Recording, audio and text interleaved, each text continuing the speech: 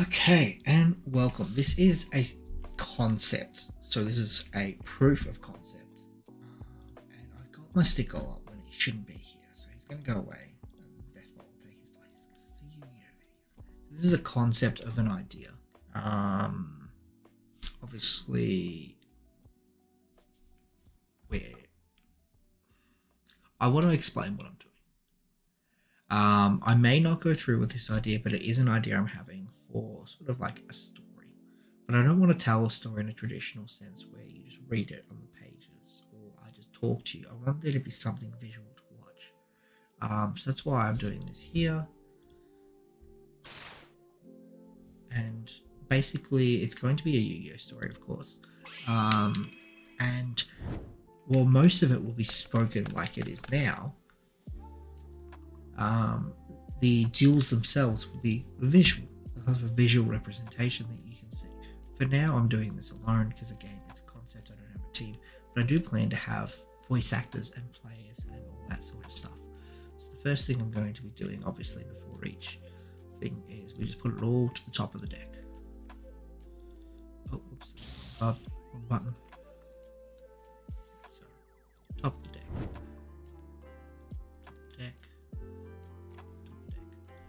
And then obviously we're going to have my opponent do the same thing. So we're going to try and play this out as is scripted.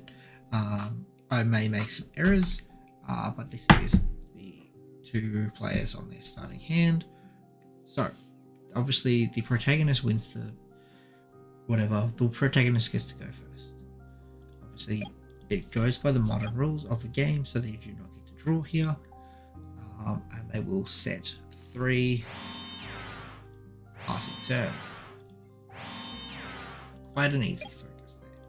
So they'll pass. Now, the opponent then has to set up their play. They're going to special summon just a conflict.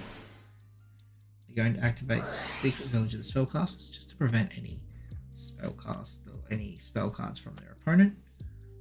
They're then going to tribute the just a conflict to normal summon Chaos Command, which cannot be affected by monster effects. Obviously they'd be in mid phase. They will enter battle phase and attempt to attack. As a response, Abyss Stingray will be summoned in defense mode, which cannot be destroyed by battle, and thus just shuts down that first turn. Now at this point, monster effects can't target Chaos Command Magician, and spell effects cannot be used at all without a spellcaster.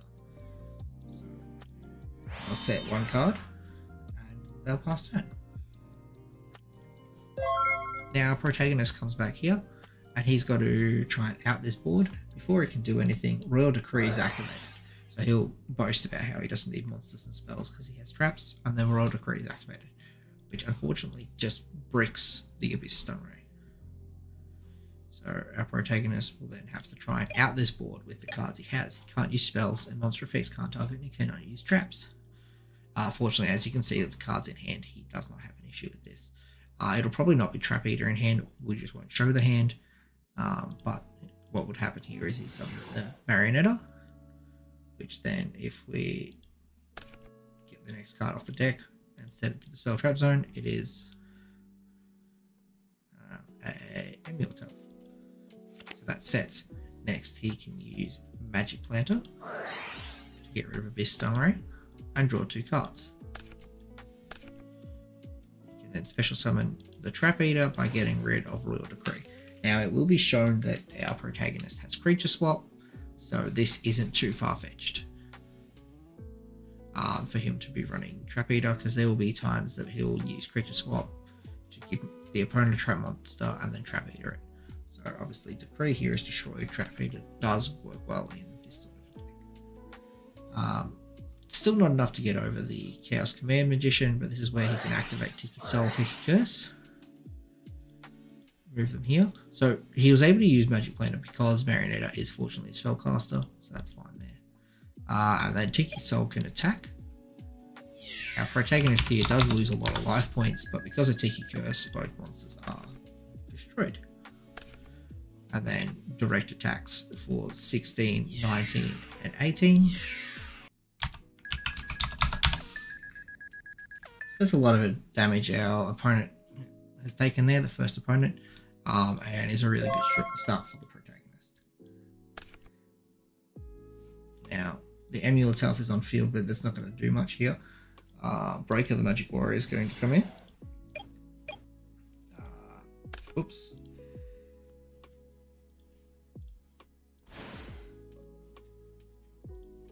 By entering battle phase, can attack, and I believe Marionette is the target here. Yes, that's the only one that can die.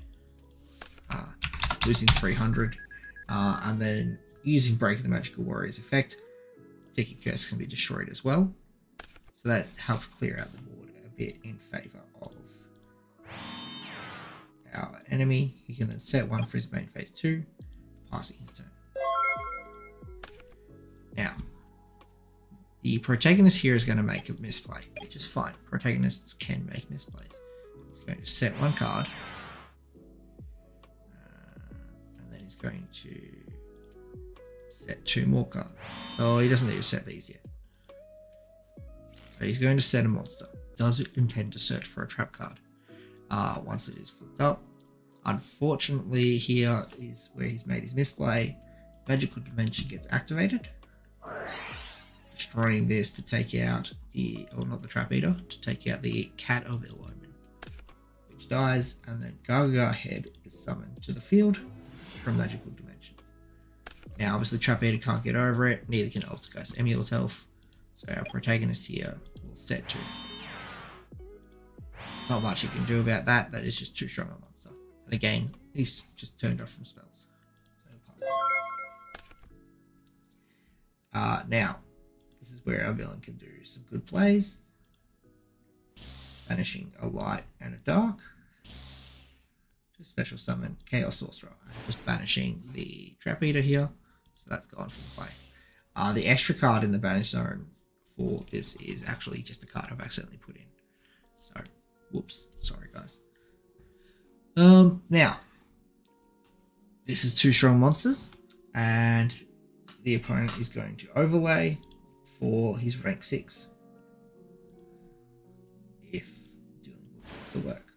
So that comes out in attack mode, and because of Gargaga Head's ability, he gets to draw a card. Now he will enter battle phase, and this is where Zoma the Spirit gets activated. Now, with Zoma's effect, if Naruto attacks, immediate, like, the villain obviously loses the duel, so he has no choice but to negate this. He doesn't want to deal with that. So that gets negated, and we lose this. This is where the protagonist will try to take out the opponent here. Now, we're short a card. Did we draw 2 before off of this? We did. Protagonist didn't draw for turn, so should have an extra card. Sorry about that. I told you I would make mistakes. So this is where these 2 will summon here. Both in defense mode. And that triggers the Statue of Anguish when Emulet Elf is summoned. Tries to destroy this. But with a good spellbook of wisdom, obviously it's unaffected by trap effects, and can try and take out this strong card, which is negated by Imperial Custom, where the opponent will complain about a stalling tactic. I'd have no choice but to pass turn. Oops. That's what I did wrong before, I guess. I think that's what I did wrong. I'm no expert. Maths is hard. It's hard to script these. And I'm obviously very tired at the moment. Now, our protagonist here will try to book a moon, the Naruto. He obviously knows that's a bad idea, and will detach a material. And I seem to have lost my place in the script. I did that backwards. So it is meant to be this in here, this to the top of the deck. Boom. And then, so he sets this and passes his turn. Purple Poison Magician now comes into play. This is just a genuinely strong card.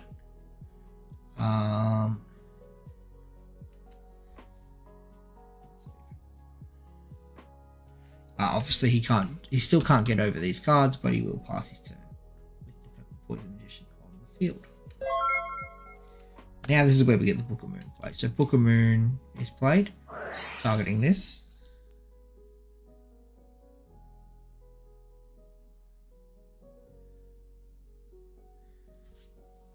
Which obviously, that's when it gets negated. The material is detached. Then in response, this is summoned to the field. And the Statue of Anguish gets to destroy Naruto. So that's gone. That's gone. Now this can swap to attack. And our protagonist gets to put an attack in, taking out this for 400. And then the effect of Purple Poison Magician, which should be face up in the extra deck. Again, this will obviously be a little less rushed and a lot more edited and cut down and stuff like that when it's an actual thing with proper voice acting. I think the voice acting will just go on afterwards. We'll see how we go. So Purple Poison Magician can then take out the Imperial Custom, which is not a worry. And then the Amulet Elf will attack directly for, I believe it's 1200. So here our villain is not doing too well. Has very, very low life points. A good old Charioteer of Prophecy. Nice and strong. And by running over the Amulet Elf, it not only does the most damage of 600, it also turns off the access to spells once more. Now, Angel Statue is a very good card, so that'll be set. This will obviously be put to defense to survive the Charioteer, and the turn will be passed. Now, this is an opportunity to clear a monster before it can be tributed into something bigger, or just prevent my opponent using spells. So obviously the Angel Statue gets summoned here into defense and destroys the Charioteer. And that, again, is supposed to shut the opponent down. Now, unfortunately, the opponent has drawn the best thing they can, and this will add a spellbook. The spellbook they're choosing to add is Spellbook of Secrets, which they will immediately activate and grab Spellbook of Knowledge. By attributing their one monster, they draw 2 cards. The Tricky and Prophecy Destroyer. By attributing Prophecy Destroyer, they can special summon the Tricky, which is something that Angel Statue Azaroon can negate, so that gets negated very quickly, which seems to be a very good game state and almost game winning for our protagonist. But it's not over yet. By banishing 3 spellbooks, Prophecy Destroyer can summon to the field. Now, rather than dealing with, the obvious set a trap and then activate it and remove this, he's just going to take the opportunity to take out the Angel Statue at the cost of his monster. After all, Statue of Anguish pattern has no attack, so this shouldn't be too big of a concern. And it isn't. That's not a card that can attack, so it will be a set and a pass. Black Fang Magician will be the card that the villain opponent summons here, and obviously this doesn't do too much except stop our protagonist from activating spells and from attacking directly. I believe, yes, in response, because it can be done, Cyber Shadow Gardener will be activated just to remove the one monster. Dies, gets to bring back the Chaos Sorcerer.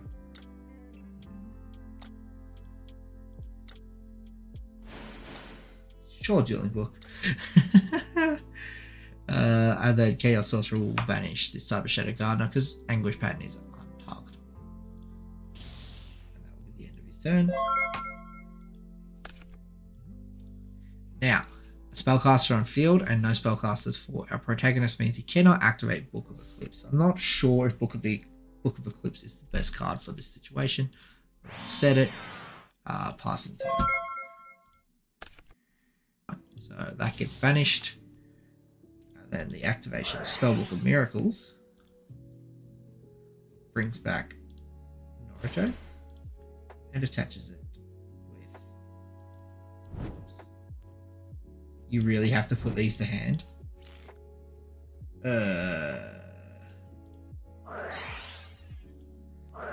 Anyway, it attaches with these two spells.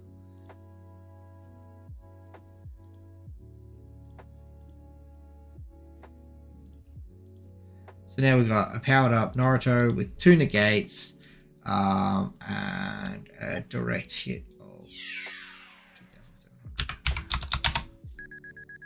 Just completely destroying the protagonist. Now, at this point, I don't have anything else planned. I'm not sure. I'm thinking a Lava Golem would be a good way to out this situation on top of Book of Eclipse, because Lava Golem gets around those 2 negates with no issues. So I believe that that is the next play here that we have in store, will be the Lava Golem. This is all based on things that actual Trap Monsters players have played throughout history. Not necessarily right this moment, but they have played these cards. And that's what this deck will utilize, is just things that Trap Monsters players have played. So then that'll take out these 2 monsters, giving them the Lava Golem. The Book of Eclipse stops that being a kill, and I think then they'll just sit on Metal Flex Slime while the Lava Golem player slowly burns to death. But that's as far as the first scripted duel goes. So we'll be seeing things like that. Obviously, there'll be voice acting and stuff and proper interactions between the 2 opponents. We might even change up these to be some sort of boss monsters, depending on what I have access to. But feel free to give me ideas as to how this first duel should end. Obviously, we want the protagonist to be winning the first duel of their story. But the actual proper plot for the story is somewhat loosely planned out. I have an idea of what we're doing. And obviously, the deck will grow over time. As the protagonist beats more opponents, they'll get more cards for their extra deck, which will obviously improve, because obviously when they beat there'll be a dinosaur player playing Evil Zars, which when they beat, they'll have access to Lagia and Dolka thanks to Quantum Cat and Swap Mirror. So things like that will be good to have. And maybe a Uriah down the line will get added to the deck. Just depends on what we can find. But yeah, that's what we have so far. I would love to make this a reality. I could cancel the project at any time. It's a lot of work for what may just be minimal effort, or like minimal interaction and minimal viewership. But I do like big story projects, and I like to tell a story. Anyway, thanks for watching. If you have sat through this as long as I have, this took me 40 minutes to record. Obviously, it won't take that long to read because I'm not sorting the deck. Watch. Won't take that long to watch. There will be no reading except for the reading I do. Thanks for watching, guys.